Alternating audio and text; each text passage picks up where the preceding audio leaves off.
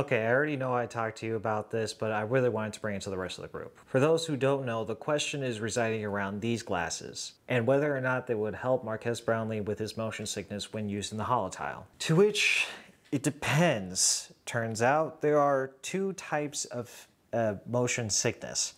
One is the actual motion sickness that you get when you're in a plane and it suddenly just tilts to the right, and VR sickness, to where you're basically standing still, but in VR land, you're running around and hopping and jumping and doing all sorts of stuff. Honestly, it's hard to be able to determine this answer because the holotile is not readily available yet. But I imagine that the glasses may provide some use in the future. I'm kind of curious about what Marques Brownlee experienced when using the holotile. Nonetheless, thank you for the question. If you want to know what I know about motion sickness, let me know down in the comments.